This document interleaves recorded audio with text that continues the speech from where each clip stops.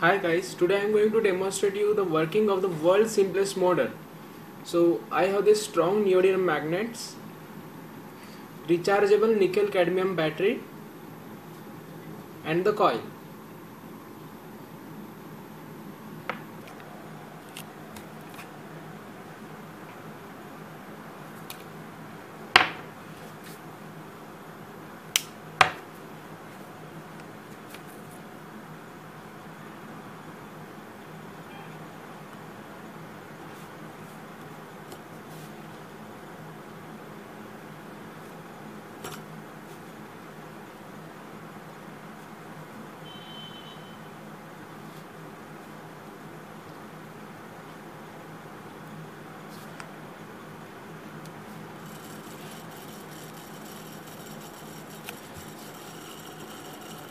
It is so fast.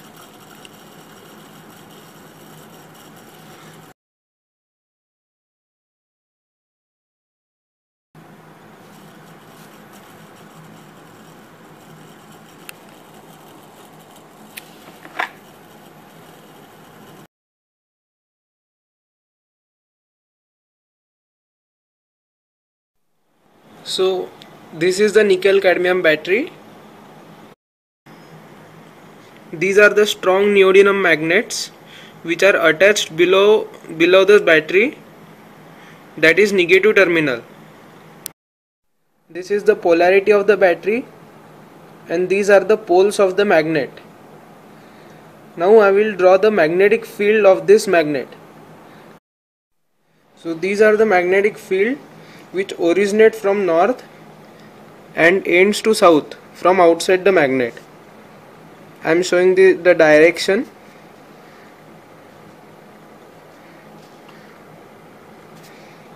So in this way there is the magnetic field.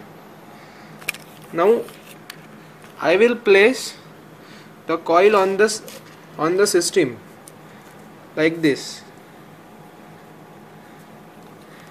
So the coil is connected to the positive terminal of the cell and it is also connected to the negative terminal of the battery via magnet, and these are the direction of magnetic field in which coil is experiencing.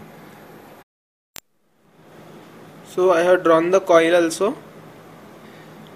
Now current will flow from positive terminal of the battery to the negative terminal of the battery. So I am showing the direction of current.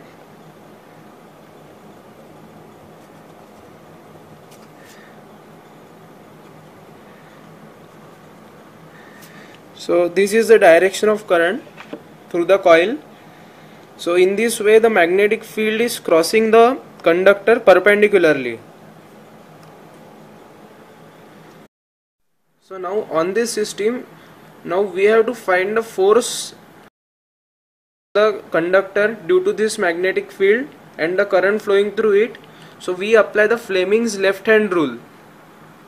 So in this way the middle finger represents the direction of current, forefinger represents the direction of magnetic field, and the thumb represents the direction of force. So at first let's apply to this end. So for this end the current is flowing in the downward direction and the magnetic field is from left to right, that is from north to south like this.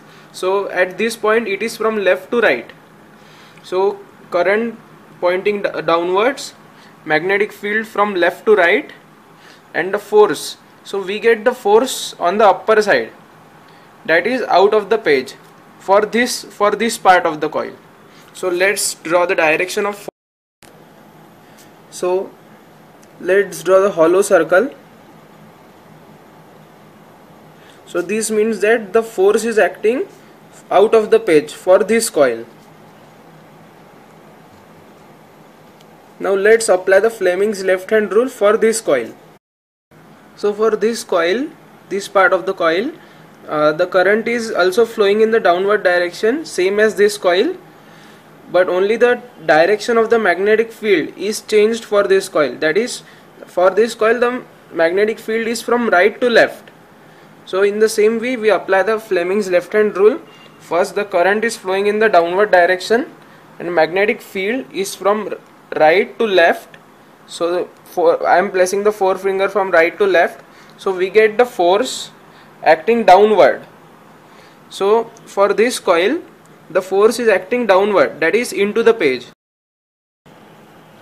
So I am drawing the direction of force with solid circle, that is which represent the force is acting into the page.